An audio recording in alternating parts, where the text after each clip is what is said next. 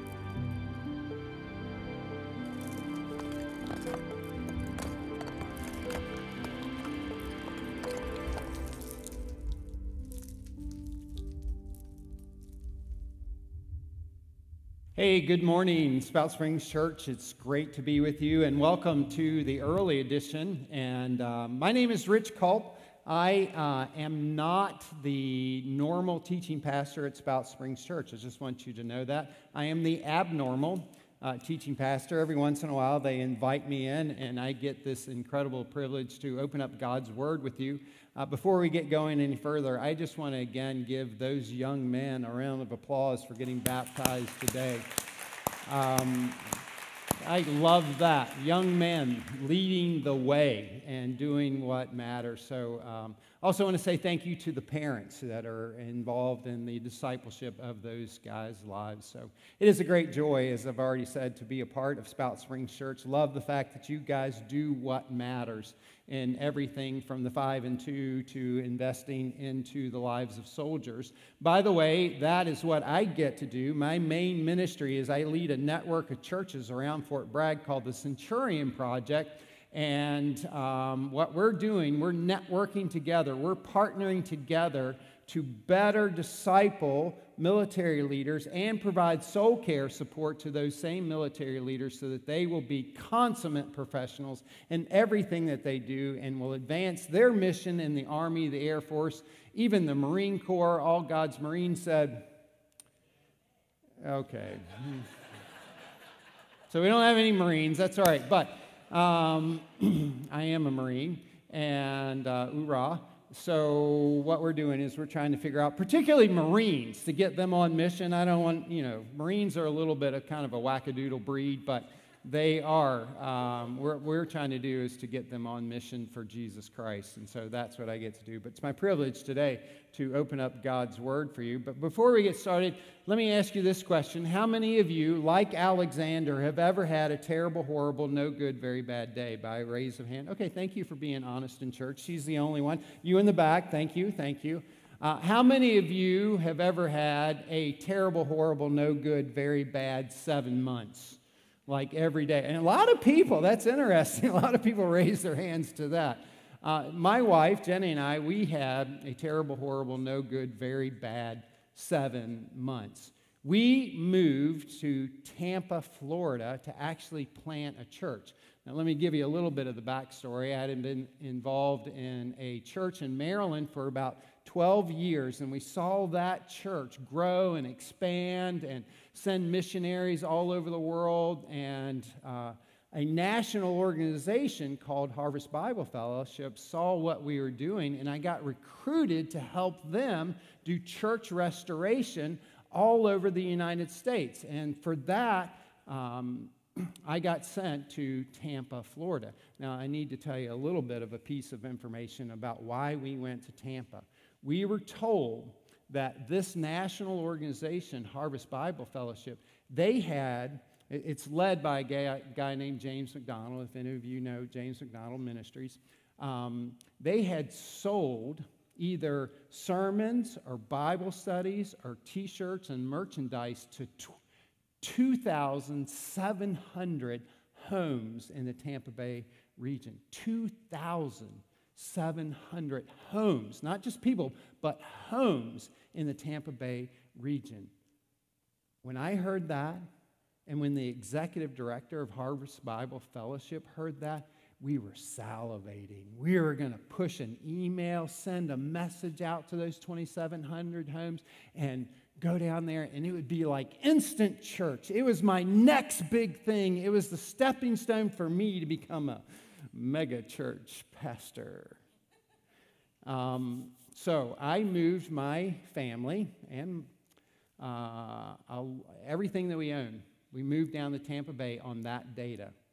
We got to Tampa. We held our first open house. We were really excited. We had sent that email out to the 2,700 homes, and we had rented this big conference center, and we had banners and food, and music was playing. We knew that we wouldn't get 2,700 homes, but we think, maybe 1 or 2 or 3 or 400 homes would show up.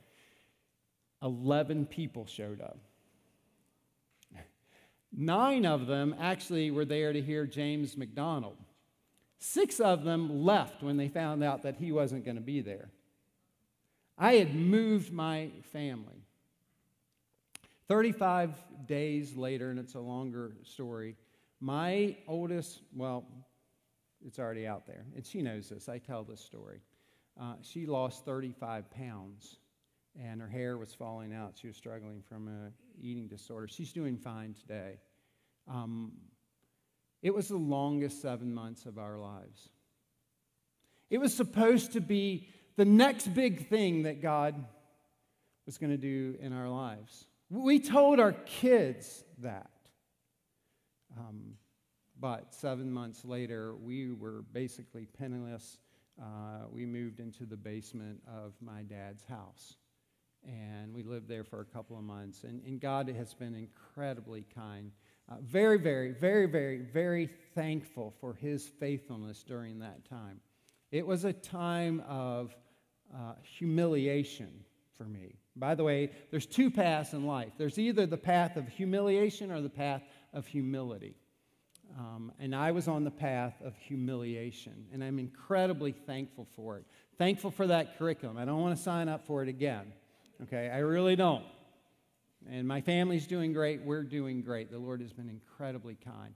I tell you all of that to tell you this, that all of us have dreams and we all have expectations. We're all looking for the next big thing, whether it is a challenge or an opportunity, as Steve shared with us last week. But along with that challenge of opportunity, there are also problems that we need to work through. We need to be careful. And, everybody say and we ought to do some research before we actually move our family down to Tampa to figure out, yes, this is perhaps God's plan, but have you done the reconnaissance before you actually deploy into that particular situation? Do you actually have any good intel into whatever your next big thing happens to be? So with all that, I'd ask that you would turn to Joshua chapter 2. Joshua chapter 2 is kind of like an interlude in the progression of the story as the Israelites are going to take the land, and particularly Jericho. As you learned last week, Jericho doesn't happen until chapter 6. And there's 5 chapters of getting ready, or as the sermon series is called, but first, make sure that you know that you're ready to go before you actually go. But chapter 2 is this kind of interesting interlude. It's a spy story. It's got 2 spies and some interesting characters. It's one of the most interesting and intriguing chapters in the entire Bible. The title of the message this morning is Mission Impossible. And if you're following along with the outline, you will not be disavowed. You know how they do it with 007, it's got this smoking little message and then says, if you get caught, you will be disavowed. That is not how God works. He is always faithful, even when we are faithless. And so we're going to see a little bit of that in this particular story. The way that the story breaks out is into 3 different scenes. There is the scene at the doorway, there is a scene on the rooftop, and then there's a third and final scene where it's at a window. Okay, so you got it. You got the 3 scenes. We're going to kind of read through the story and pick up some principles for life as we move through the story at the doorway, and we'll add this particular tagline, at the doorway with the harlot.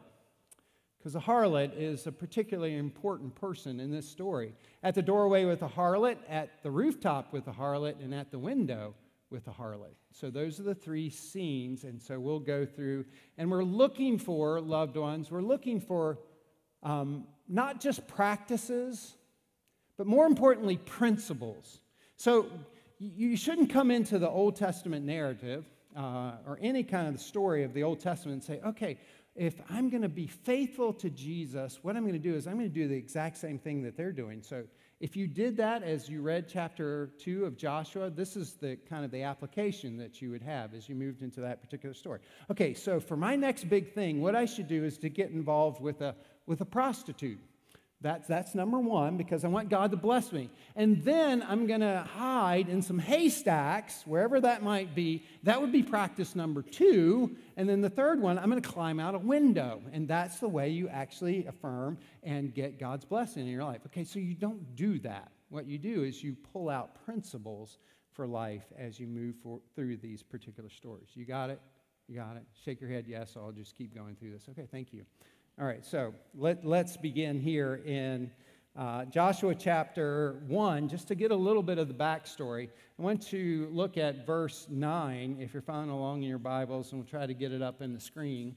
This is just a reminder of what has happened previously, but first, verse 9, we read this, that Joshua says God says to Joshua, he says, pass through the midst of the camp and command the people, prepare your provisions. Within 3 days you are to pass and over this Jordan and take the possession of the land that the Lord is giving you.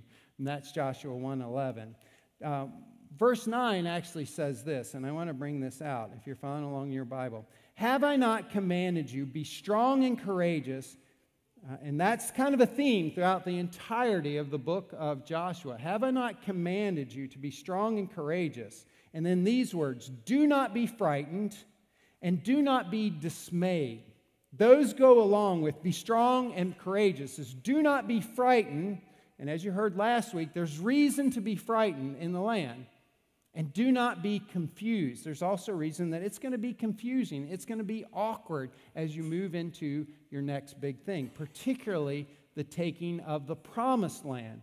This land that's filled with milk and honey, there's still going to be reason to be afraid and to be confused. And so be strong and courageous. Do not be frightened.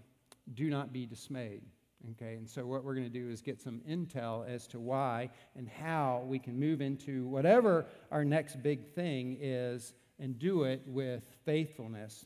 One last verse before we actually get into chapter 2. It's at the end of Joshua chapter 1. This is and it's verse 18. Hopefully we got that one up on the screen. It says this. This is the people speaking back to Joshua. They say, whoever rebels against your commandment, Joshua, and disobeys your words, whatever you command him, he shall be put to death. Only, and here it is again, be strong and courageous. In other words, if you don't do what Joshua does, we're going to put you to death. Because we see God's calling on his life. Now, this is incredibly important because there is in the history of the Jews coming out of Egypt, they were getting ready to go into the promised land 40 years early, and they did this thing. They sent some spies into the land. You remember this story in Numbers 14 at Kadesh Barnea? They sent how many spies into the land? Yell it out if you know. They sent 12, one from each tribe. How many of the spies brought good news or a good report back? Only 2.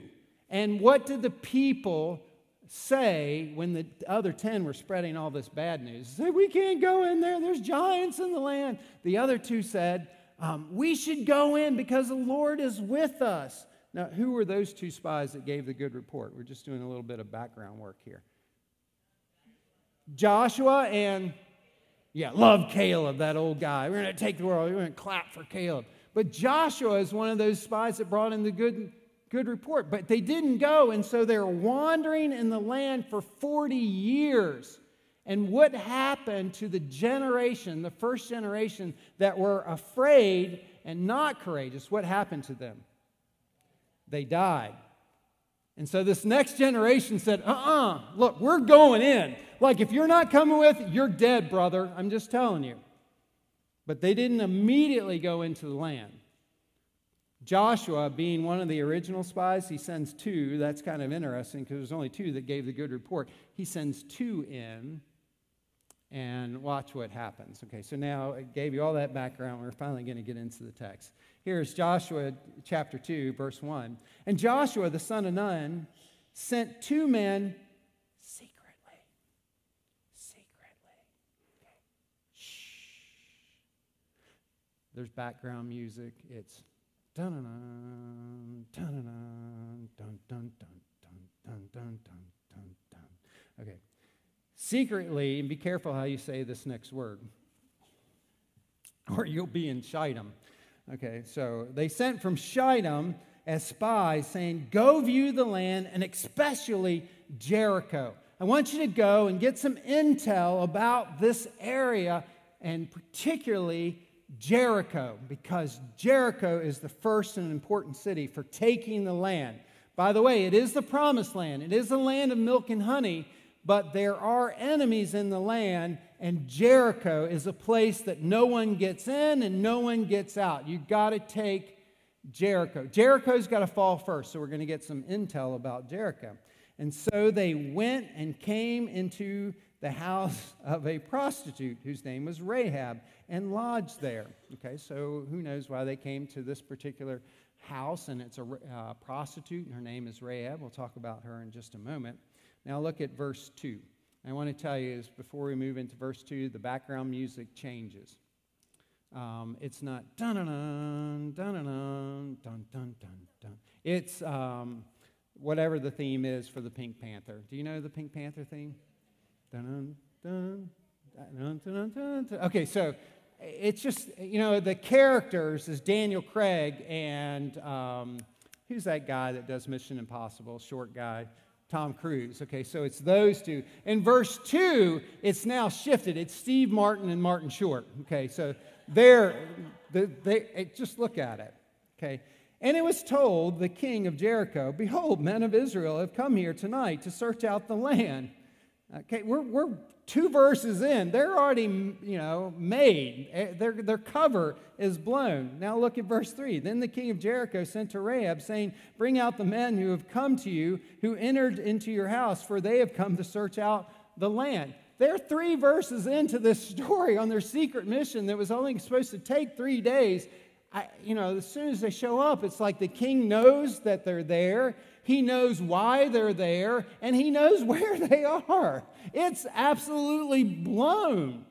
I was talking to Steve about this particular thing. He said that's because they were wearing shirts. One of the spies said, I'm a spy. That's what it says on the shirt. The other one had, I'm with stupid. And it's just absolutely amazing. Tragically amazing. So the king knows, and so the king sends out some men to Rahab's door. Verse 4, let's just look at that. But the woman, and I want to just stop there and think about Rahab for a moment.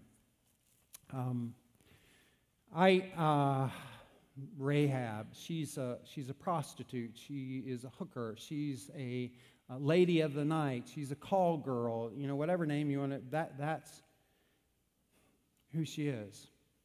I have 3 daughters. How many of you have ever had a daughter, or you were a daughter? How many of you? Okay, so more than half of you are either a daughter. This is what I know about little girls. They don't, when they're little, they don't grow up thinking, I think it's my life dream. It's my next big thing to become a prostitute. They don't think that way at all. When they're 12 years old, they're not thinking, I think I would like to live in an immoral city and have men abuse me on the reg. Okay, and I realize that there's kids in here, and now you're going to have some difficult conversations on the way home. But this is the Bible. This is what I also want you to think about as you think about Rahab. She doesn't have a really good moral compass.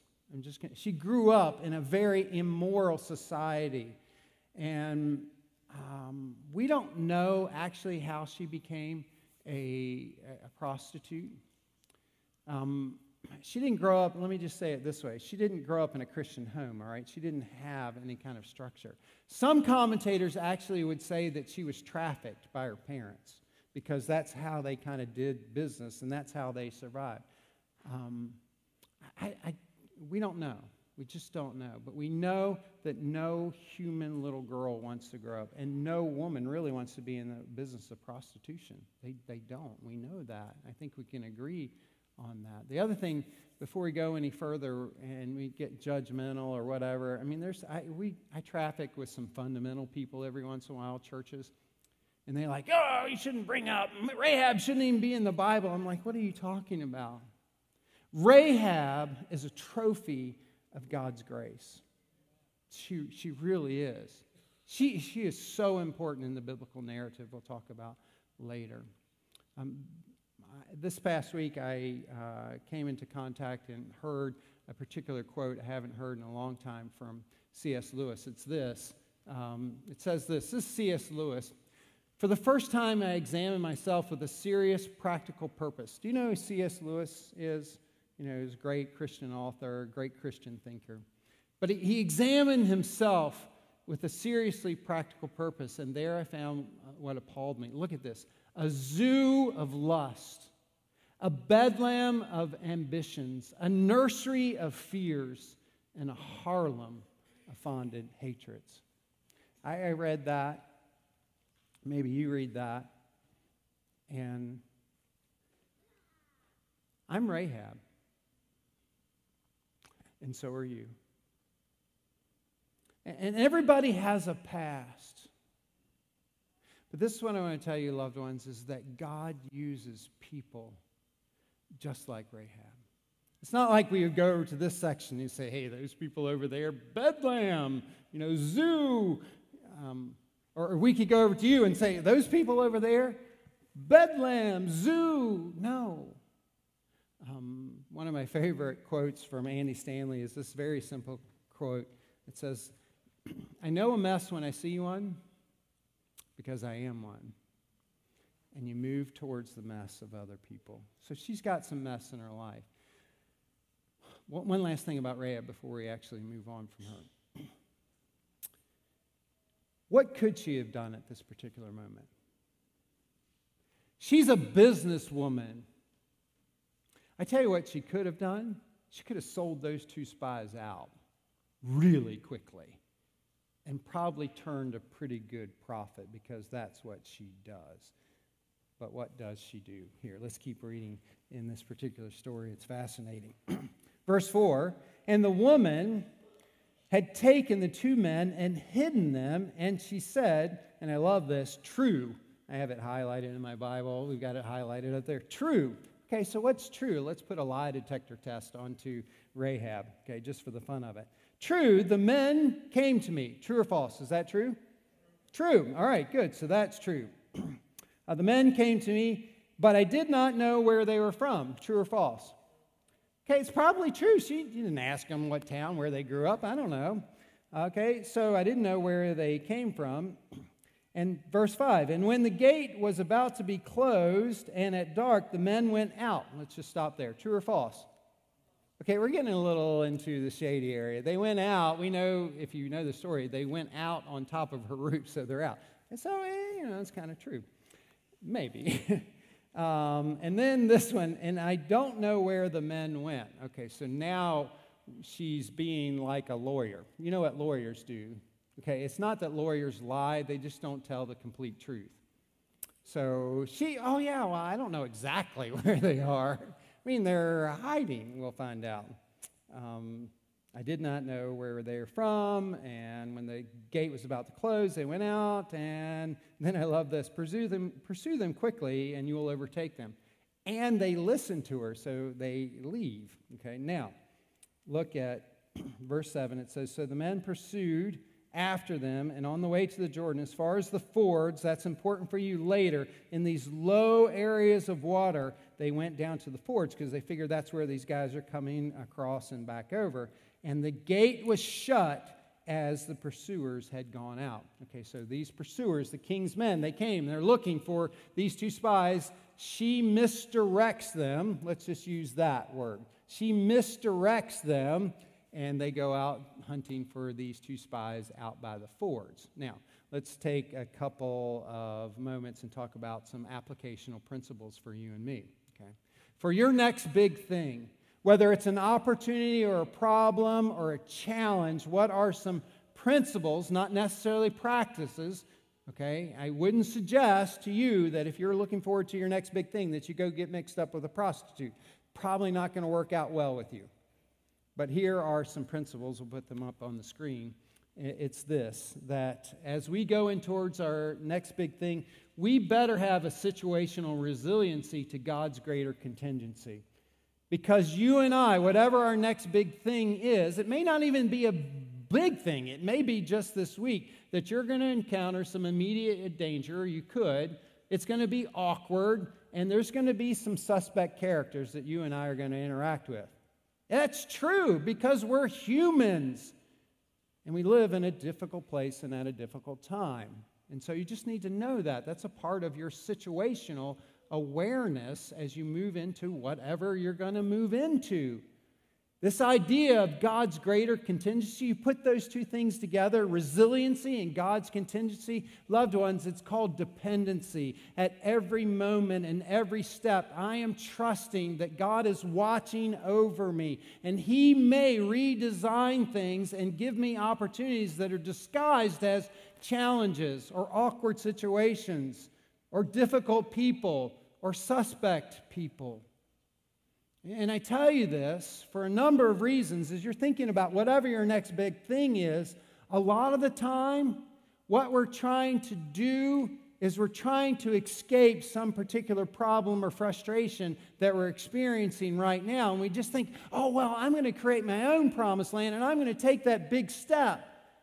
Not realizing that most of the time your problems follow you, and there are problems waiting for you for wherever you're going to go, whatever you want to do next. Because we often, as humans, we like to take the path of least resistance. We're like water that is always trying to get down, down, down, down, and you keep following water as it follows the path of least resistance and ends up in a ditch. So, loved ones, particularly those of you who name the name of Jesus Christ as your Savior, because there's some ridiculous idea in the Christian community that if I'm in the middle of God's will, it'll be so easy and perfect, and I'll have peace. That's a wonderful sentiment, except for the Bible and for Jesus, who says, in this world you will have trouble. Christians, I hear this all the time. God will not give me more than I can handle. That is a lie from the pit of hell. God will give you more than you can handle because He wants you to be in a place of absolute resiliency and dependency for what He might do in the next season of your life. Are you with me, gang? Yes, everyone wants to take the easy path. God does not want you to take the easy path. He wants you to take the dependent and resilient path forward to your next big thing. Okay, so that's scene one. We're going to move to scene two, but this is what we're going to do. Okay, you're going to get to be spies. Are you ready? We haven't heard from the spies yet, so you're going to pretend that you're spies, and you're going to go to verses 8 through 14. And you're going to break up into little spy groups, okay? So what we want, what the church wants, we want you to get connected to a small group where you actually study the Bible in a group. So we're going to model that today. You're going to read the next verses 8 to 14 together. Break up in little groups, and maybe you'll have to be a little bit courageous and move towards someone that you don't know. And I want you to pull out some intel from verses 8 to 14. You got it? It's only going to take a minute and a half, okay? I'm going to take a break, drink some water while you guys are working, all right? I mean, look, Who's that guy that plays for the Kansas City Chiefs, the quarterback, that guy? Patrick, okay. Patty. Even he takes breaks. So you guys break up into your little small groups as just a test of you getting involved in a life group or a small group here. You ready? Go. We'll give you about 90 seconds. I'm keeping the clock. Okay, but look, in verses 8 through 14, I want you to go find some intel, okay? Some good intel.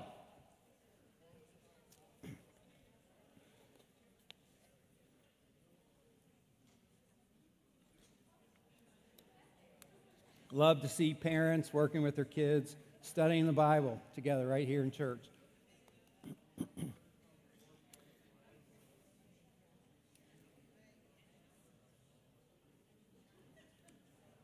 Going to get some strategic information.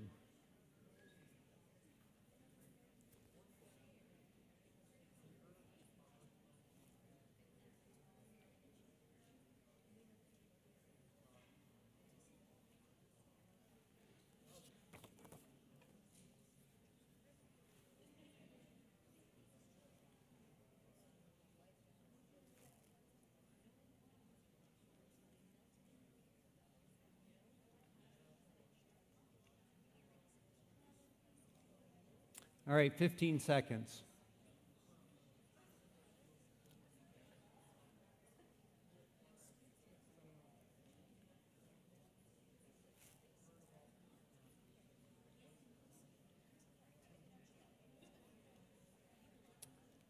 All right, 10, 9, 8, 7, 6, 5, 4, 3, 2, 1. Back away from the table. Okay, good job. How'd that go for you? Was that kind of fun? Kind of fun? What did you learn? Don't tell me.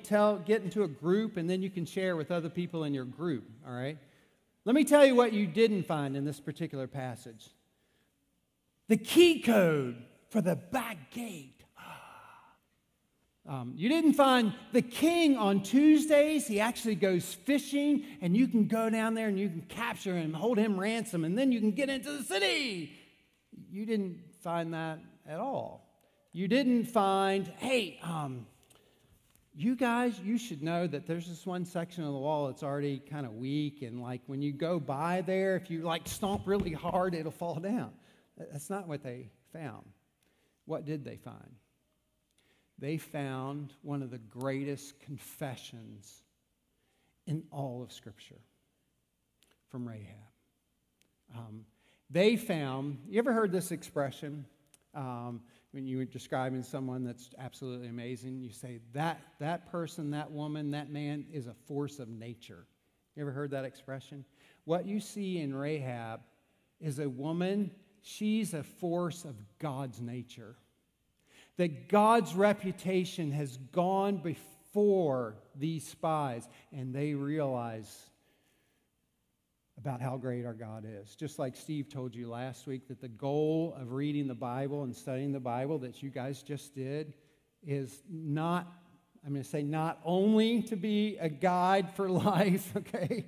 It's to discover the very nature of God and then put yourself in alignment with God, and then that becomes the guide of your life. Okay, you got it? Are you with me, gang? All right, so now let's just read quickly through these next couple of verses, and we'll pull out a couple of things. Here it is. Got to put my glasses on. Can't read anymore for some reason. Verse 8, before the men lay down, she came up to them on the roof, and she said to them, I know that the Lord has given you the land, and that the fear of you has fallen on us, and that all the inhabitants of the land melt away before you. Verse 10, for we have heard how the Lord dried up the water of the Red Sea before you when you came out of Egypt. We know this, and we have heard. Do you believe it? I would insert there, middle of verse 10. And what you did to the two kings of the Amorites who are beyond the Jordan, to Sihon and Og, whom you, interesting word here, you devoted. It's this idea of this religious, this spiritual commitment to God's purpose, whom you devoted to destruction. I want to be honest with you, loved ones. The enemies of God, then, now, forever, Because of their rebellion against the Lord God, they're devoted to destruction. Spending an eternity apart from Him in a place called hell. Let's just be honest about it. Devoted. Because they devoted themselves to a rebellion against God, then God in His complete justice and righteousness said they're devoted to destruction. Verse 11, and as soon as we heard it, our hearts melted, and there was no spirit left in any man because of you. And then the end of verse 11, this great confession of the faith. For the Lord your God, He is the God in the heavens above and on the earth below. That statement in that particular cultural context where there were not a pantheon of gods, but there was a multitude of gods. Gods of the river, gods of the trees, gods of the mountains, gods of everywhere that you went. She realizes He is the maker of heaven and earth. And she's aligning herself with Him. She could have saved herself from the king. But what she does, she aligns herself with the very nature of God. He is the master, and He is majestic. And she declares it in verse 11. Keep reading. Now then, verse 12. Now then, please swear to me by the Lord that as I have dealt kindly, see this little word kindly, it'll show up 2 more times. As I have dealt kindly with you, you also will deal kindly with my Father's house. We don't know what happened to this girl as a child. I'm just telling you it wasn't great. Will you deal kindly with my Father's house and give me a sure sign that you will save alive my father and my mother, my brothers and my sisters, and all who belong to them, and deliver our lives from death? And finally the spies speak. It's the first time that we hear from them in the entire story. And the men said to her, our life for yours, even to death. If you do not tell this business of ours, when the Lord gives us the land, we will deal, here it is, kindly and faithfully with you. And that's the end of scene 2. This declaration of the majesty of God, His nature, and then not just that He's devoted people to destruction and that He is the God of the heavens and on earth, but this little word kindly is a very important and powerful word in the Hebrew culture. It is the word hesed. Okay, everyone say hesed. The word means steadfast loving kindness. The word means covenantal love. The word means a stubborn and committed love for His people. Those people that align with Him because He's set their love towards them. And that love, it's not just that we have a love for God. That love for God actually is extended to the love for other people. Your family, your brothers, your sisters. So powerful this morning as we watch the baptism. It is a demonstration of God's love for us, but it's also a demonstration to you and to me that these boys, they were baptized, similar to dying with Christ, and they're raised again as Christ was raised. A declaration of covenantal love to His covenantal people. Will you deal kindly? And so I say all of that to say this as kind of the principles. It's not actionable intel, it's actually attitudinal intel. It's this, is that as we go to our next big thing, we'll put it up on the screen, we need spiritual fidelity to God's greater insurgency.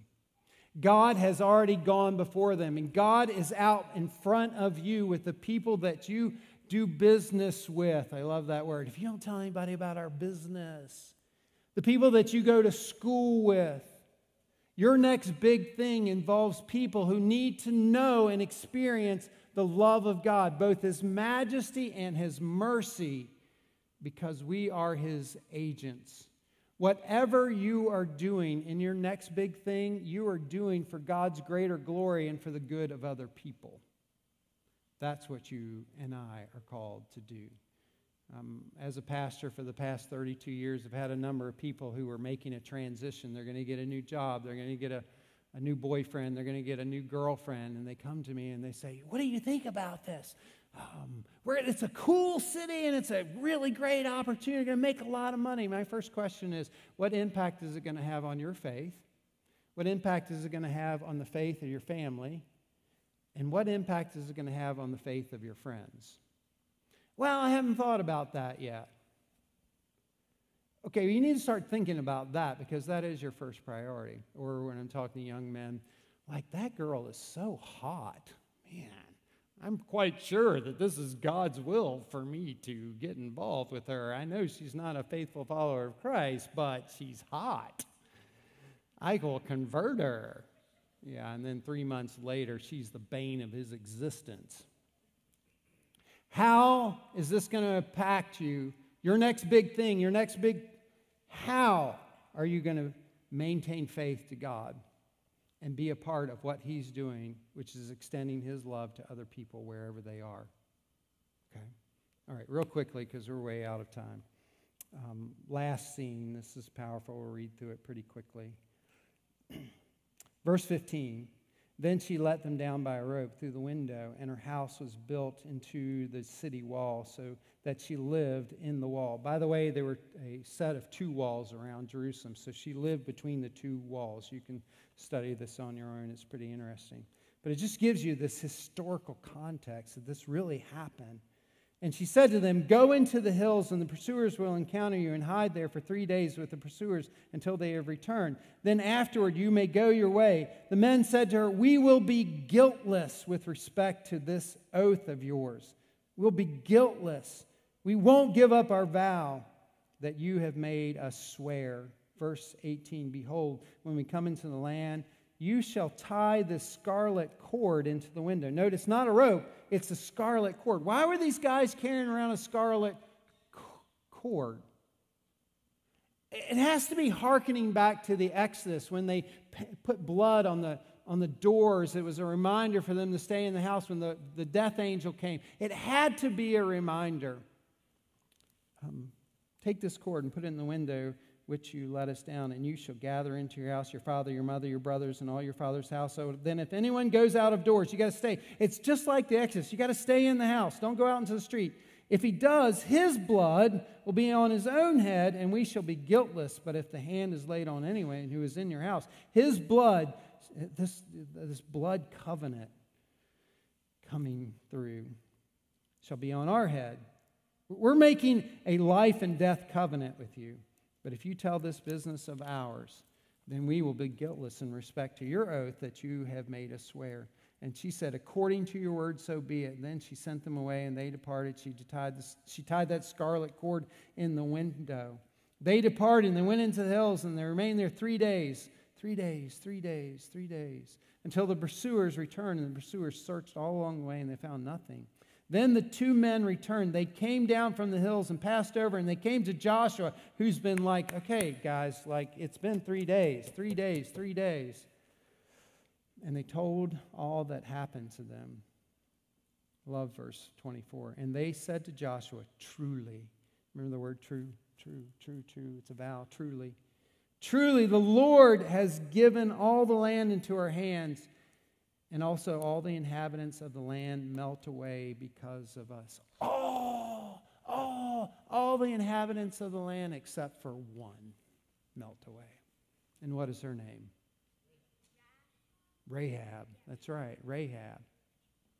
Loved ones, you are Rahab's legacy. You really are. They thought they had a mission that was all about them getting into the promised land. I want to tell you that God has a mission within their particular mission. It is the salvation of Rahab. Rahab, she becomes the great-grandmother of a guy named David.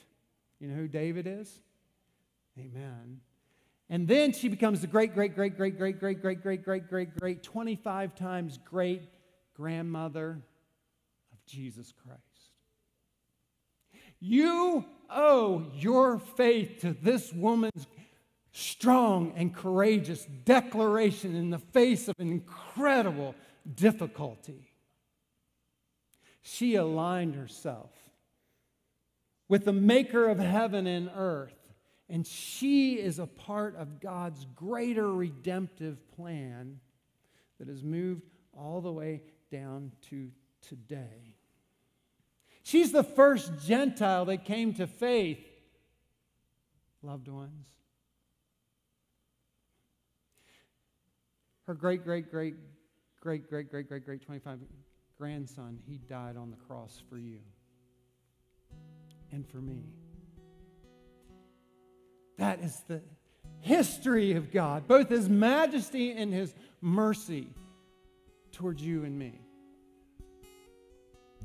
I don't know where you are on your journey, but I want to tell you that there's a Father in heaven that loved you so much that He sent His Son to die for you. And He will accept you if you accept Him. And you will not be disavowed. How is man, how is a woman, how is a child going to be saved? How can they be back in relationship between the Almighty and the Glorious One? It's the impossible mission that God became a man and lived the life that we should have lived and died the death that we should have died.